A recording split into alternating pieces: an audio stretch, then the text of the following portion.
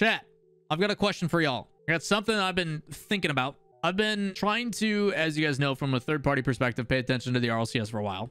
And I still am wrapping my head around what's missing from RLCS, from Rocket League Esports, something that Psyonix can put a direct impact on, Epic Games included. What's missing from Rocket League Esports? That is the question I'm going to pose to you, chat. We're going to have some open dialogue about it. We're going to have some conversation about it. I'm going to get one immediately out of the way because I say it every single time. Merch. Duh. RL Esports merch in some capacity, whether it be t-shirts, sweatshirts, hoodies, mugs, all of it, any of it.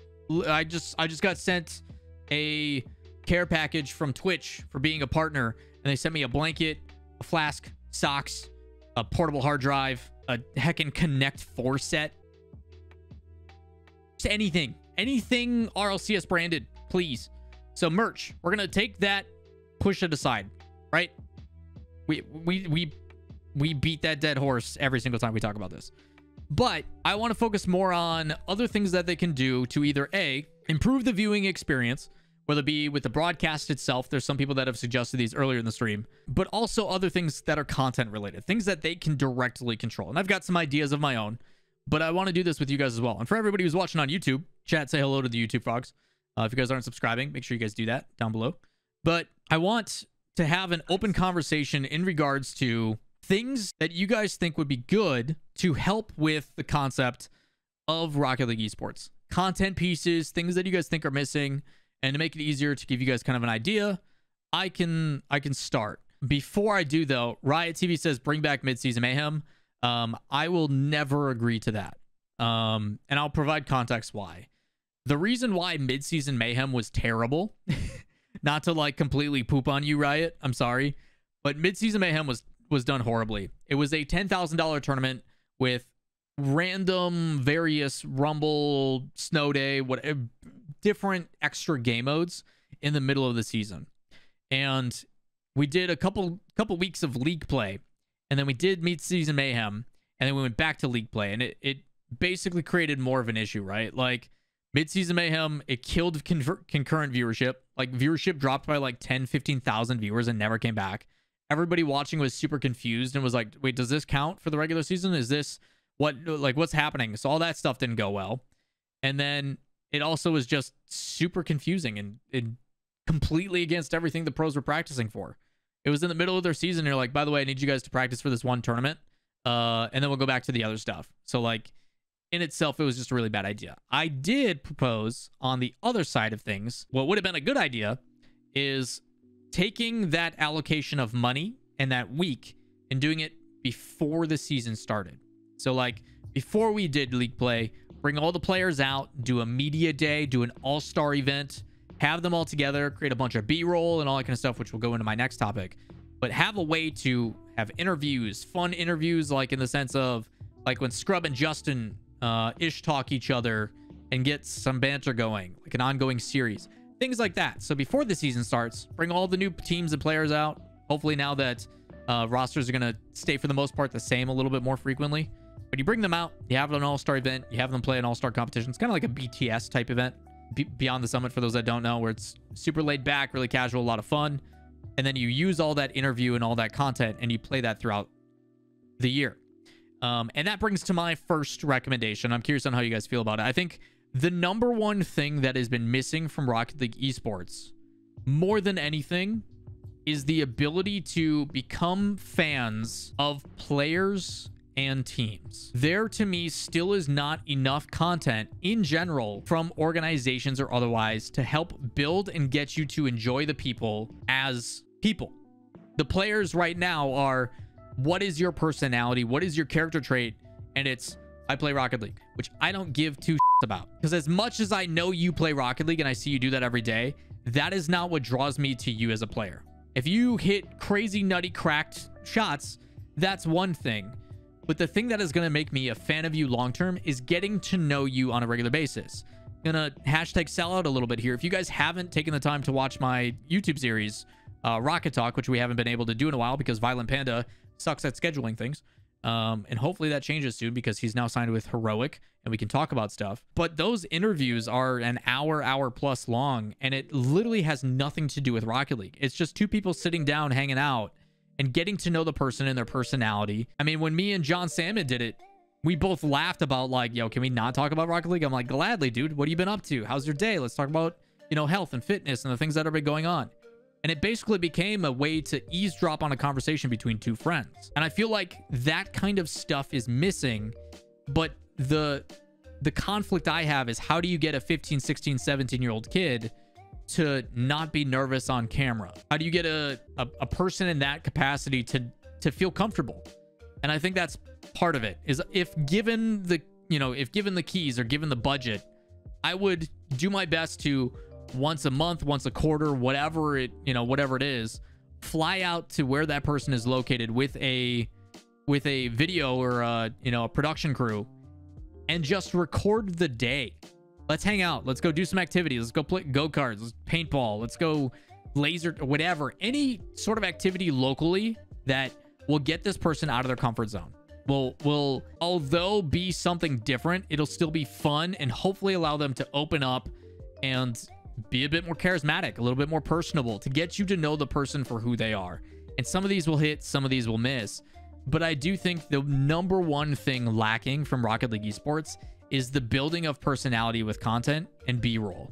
The ability to play feature videos throughout the entire year. Because the only time we get to interact with the players right now is when Leaf and them do a interview after their matches if they win. There's no loser interviews because the pros don't like it, and I get it. But I think those are when the interviews are the most impactful, because you grow more from a loss, in my opinion. And you see that real emotion, which if these players want to continue to be elite status and grow to that mainstream, there's going to be a time where things aren't in your favor. Things aren't all sunshine and rainbows, and you're going to have to do a little bit of talking. Knowing to kind of swallow a loss and talk about the, like, after every single NFL football game, the players go and have a press conference, whether they win or lose, and they talk about stuff, and they get berated by, you know, reporters. So those types of things. And I think the difficulty is we don't have anything outside of that. We don't have any content or interview related things that showcase players. And they've done a couple video features. There was the one from Kronovi where he got memed on by Doomsy. It's one of the funniest parody videos I've ever seen about how he does karate and stuff. And that's how he got the nickname of the mountain and stuff. But like, those videos are memorable. People remember that stuff. They did one for Turbo Pulsa as well. But the issue is, like, it's a 3 or 4 minute video piece, and like half of it is replays. Like, get rid of that stuff, you know? Like, get rid of that stuff. I don't want to see replays of you hitting shots and stuff. I don't care about gameplay. I want to know about you as a person. And let's sit down and talk about it, you know? And if we record for numerous hours, compensate, you know, the player for their time, and find a way to splice that video content down for, you know, a 15, 20, 30, 40-minute video that you can play then over the course of the entire season.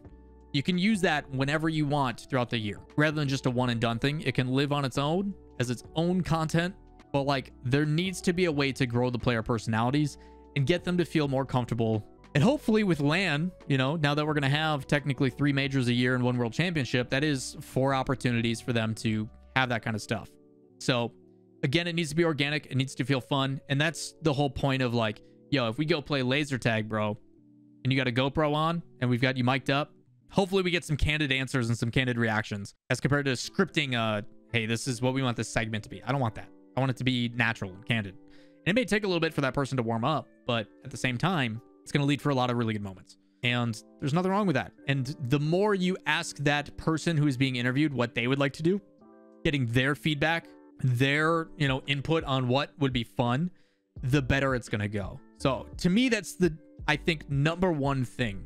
I think that's the number one thing that needs to happen, is finding a way to express and showcase the players and their personalities that some of us have been blessed to see off camera that we don't get to see on camera, because that is how you build these people to be all-stars, superstars, etc. So that is my spiel.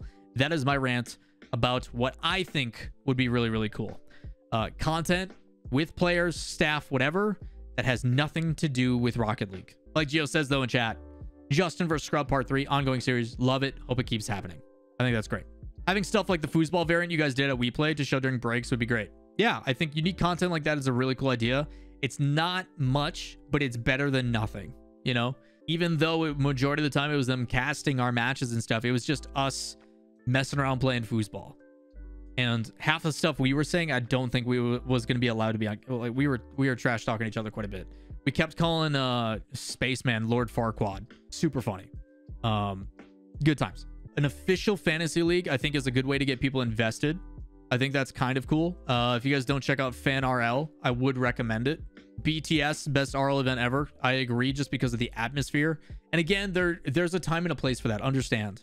RLCS definitely needs to have a little bit more professionalism than BTS does. BTS can be a little bit more laid back, but I don't know anybody who doesn't love watching Mafia, or doesn't love seeing the rock, paper, scissors tournament, or just seeing players interact with each other on the couch, just hanging out.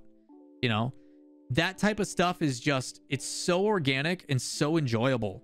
And it goes back to my original point. So there needs to be a time for a suit and tie and professionalism, but at the other time, it's a little bit different. So again, there's a lot of cool things like that they could implement. Organizations' content, or simply here's your comms from the last event. Yeah, again, you do see teams like NRG where they rented a team house where they brought people together. They, did a bunch of things, like they played beer pong with like punishments and stuff. And at least it's something, right?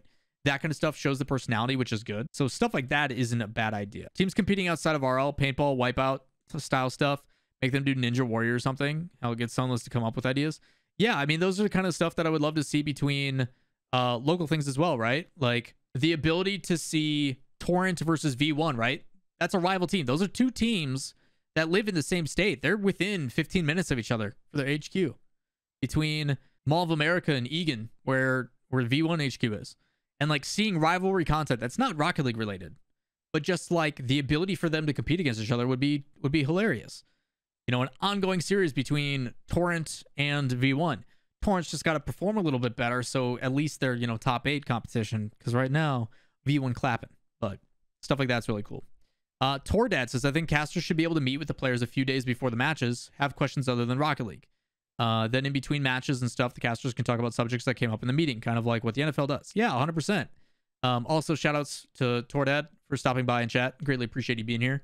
But I agree. I think there's a lot of things that can be learned from when it comes to traditional sports. And the reference you give is a great idea. That's stuff that I used to do when I was part of the RLCS broadcast team, is I would send a questionnaire to players and see if I could get responses back. I would ask their coaches about how they feel about certain things, and how they, I would obviously do the generic Rocket League question stuff, like how do you feel about your upcoming match? How do you guys think things are prepped? How do you think, things are going with boot camp? But at the same time, trying to ask them, like, is there certain things you guys would like the world to know? Is there certain things, like, if you had the platform, let me be that for you on camera, There's a lot of exciting things that I think are missing out on, but I do love that. The fact that, trying to give time of day to where the casters go out of their way and say, hey, let's talk about some other stuff. I was talking to this person off camera and he had these things to say, it's cool. Just no more food questions. For that, I'm with you, man. I'm with you. I can only do so much to reel things back in after Super, but it is what it is. That's his direction. I do what I can. I do what I can. Yeah, chat. If there's certain things that you think would be good for the scene, one that I saw recommended earlier in chat is spectator stuff. I think there's a couple things that need to happen with the spectator, and hopefully these things come through with the engine update, whenever that'll be. That'll be maybe this next year, might be not for a couple of years, but with Unreal Engine 5, hopefully we see a couple things that are similar to HLTV. If you guys don't know what that is, why aren't you watching Counter-Strike? The benefit is the ability to spectate from every different personal perspective. So I can log in and watch through an embedded Twitch page on Rocket League client. I can then tune into the match. I can do pick'ems for matches where I can earn rewards and stickers and signatures and stuff like that. I can do stuff like, if I want to click a different perspective, if I want to watch Justin's camera or Squishy's camera or Garrett's camera, I can watch their perspective rather than the director cam. But you're basically spectating from in the game. Certain things like that I think are really important. I think the fact that as a commentator or as a caster, I have to assume things, right? Like, I don't know if he has a flip reset or not. I should not have to assume, even with there's some visual hints and there's some audio cues that you can know if you got a flip reset or not, but I should never have to assume something as a commentator. I should just know based upon the information. Something as important as a flip reset, there should be an icon or something to that lets me know if that person has their flip available or not. Very important. As long as that's not abused as a coach or as someone who is spectating and then is able to relay that information. Like if I'm a coach watching, I shouldn't know if that player that my teammate is trying to, try to block, I shouldn't know if they have a flip or not. It's an unfair advantage. But as a spectator who is a third party just enjoying it and knowing that person has a flip reset or not only levels up higher if he decides to fake it or not. Knowing that it's there, that additional information, and then being able to watch that play out with that information would be unbelievable. And as a commentator, being able to know that he has it or not and be so confident that like he could have went for a flip reset there or not, instead of being like, I don't know if he had his flip or not. It looks like he did. Like I shouldn't have to tiptoe around that, right? Like so spectator needs an update.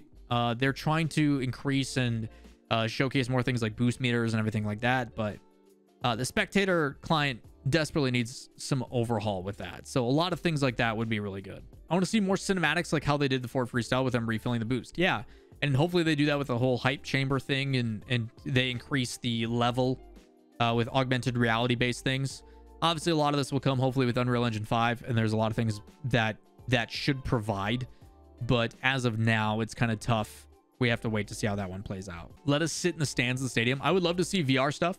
Yeah, I would love, and I don't know how possible it is, but at LAN, I would like them to like cut out a section of LAN, and that's like the VR section. So if you pay like a virtual ticket, then you can wear a VR headset and watch as if you're in the stadium. I think that'd be incredible. I think it'd be super cool.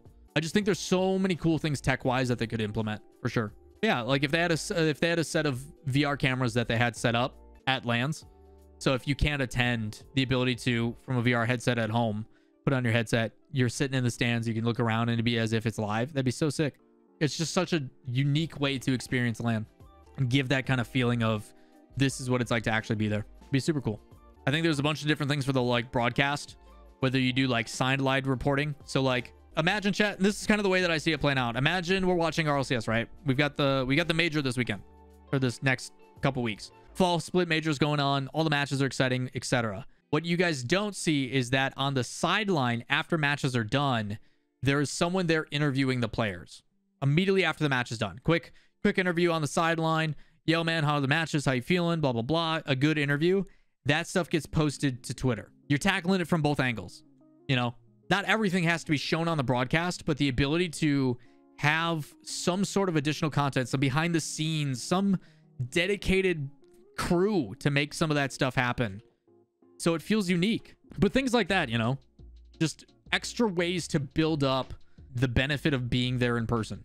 I think there's a lot of things that can be learned from. I mean, I look at WePlay, right, and see how they handled a lot of the things that I noticed from like their social team and how active they were about posting stuff and seeing behind the scenes things. And like in the middle of a series, they would ask us as the desk host and be like, yo, there's these things happening in the next few days. Can you talk about it so we can put that on social? Just ways to tackle it from different ends to bump viewership, to get people invested. It's an entirely different team. Like soft num nums, what a name. But yeah, you get a entirely separate crew. It is still part of the RL Esports broadcast team, but you have a interviewer, a production person, and then you have somebody else. And like immediately after the matches are done, you bring them to a different room. They sit down, quick little interview, like, hey guys, match went great. Hopefully you guys had fun. How easy was it? Did you, like, you guys 4-0'd them? Did you really clap them that hard? Like, and get the conversation going. Super chill, take 10 minutes of their time. All right, thanks guys. And then the editor and the producer can determine how they want that to come out. They splice it up, put it on social. And that's their only job for the entire weekend, is to get cool little tidbits like that. So even though the broadcast has a time constraint and you're trying to push this thing along, because it's a long, I mean, we're talking 33 matches in 3 days just alone for Swiss. But like those types of things, right? Enough to build up, because that not only helps them, but it also helps keep people engaged with what's going on. Talking with coaches and stuff like that. And they used to do that in Vegas. In Vegas, we tried that with Larry Ridley a little bit, So those types of things I think are missing. I do think those, any way that they can help boast and build, but Chat, this is just me talking. I want to know what you guys think. Is there other things that you guys think like that would work? If you guys do have additional ideas, if you guys have things that you would like, whether it be on chat or on YouTube, if you're a YouTube frog and you're watching this and you have ideas similar to this regard, let me know in the comments down below. Let me know what you guys think of what would be a good idea to help grow RL Esports. Things, ideas, whether you take references from other sports, traditional or non-traditional, fan cam during the LANs, kiss cam, that would be pretty funny. A little awkward with a bunch of nerds, kind of into it. I will agree. The last thing I will say in regards to that, Tordad, having a in the stands interviewer, where someone who is doing those, like, you know, you have that like street crew that we were just talking about, the people that interview on the sidelines and stuff and in between. They also every once in a while will have a segment during the break where they throw to a person who's in the crowd hanging out, just chilling in the seats, like, what's up, boys? I think that'd be a great way to break up the, you know, the 10-minute break in between matches and stuff. Showcase the community having a good time, stuff like that. The difficulty, though, is that can be very scary, because if that stuff happens, we have to be careful about who we interview, what's going on. People need to understand it's got to be family friendly. There's a lot of risk when you do that. But if Sonex is willing to take some risks, I guess that's the big thing. Let's take some risks. Let's see what we can do. But I think that's a really cool way to give back and show off and stuff like that. Obviously, that's going to be a future tense thing for when COVID and stuff kind of goes away, but would be cool. Would be really cool. Add a little bit of a delay, the ability to hit the kill switch and switch out if we need to, and have someone on the big ol' button just in case bad things happen. So if you guys are watching, appreciate it. And if you guys do enjoy the content, give it a thumbs up. But any ideas, content, ideas, stuff like that, comments down below would always be appreciated. Always cool stuff. I agree with Tordad. More family-related content. Tordad, you'll be happy to know I did pitch that to V1 as well in some of our meetings, talking about we should do content with Com's parents, you and the wife, stuff like they've done in the past. I think would be really, really cool, because I know we did that for E-League stuff back in the day as well. So with that said, if you guys are watching on YouTube, give it a thumbs up, hit subscribe. Come join us on Twitch, twitch.tv/Lawler, where we stream every day but Tuesday and Sunday. But that is going to do it for this video. Your recommendations, any suggestions down below, and I will do my best to do some of those as well in the future. We'll talk to you next time. Peace.